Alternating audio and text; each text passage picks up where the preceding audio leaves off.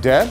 Yeah, no, I mean, I thought I'd take her place what? for a few minutes. All right. Yeah, Jeremy Baker here. Jeremy Baker? Yeah. I thought, Deb could use a little break. She was a little busier early today preparing for a different television show. Take a look.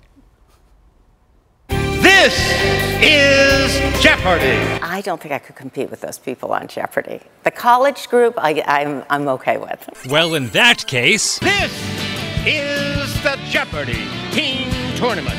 lucky for our very own Deborah Knapp, she won't have to give the questions for any answers.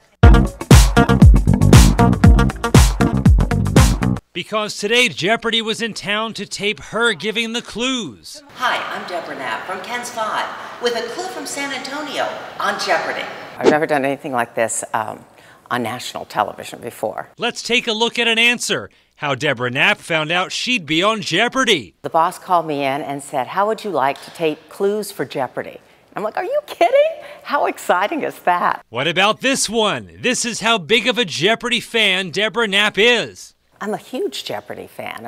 I've been watching it almost my whole career. The Witty Museum just as excited too. They said they stumbled across the Witty when they were looking into San Antonio, really interested in coming out, and I was so excited. Answer there.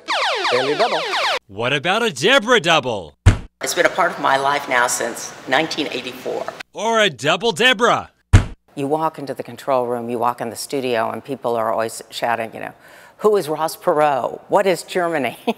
And we always watch it. And you'll want to be watching when Deborah hits the Jeopardy airwaves, but for now, today's final Jeopardy category, the clues. And the answer, what Deborah Knapp will do, knowing the clues and the winning answers for a future episode.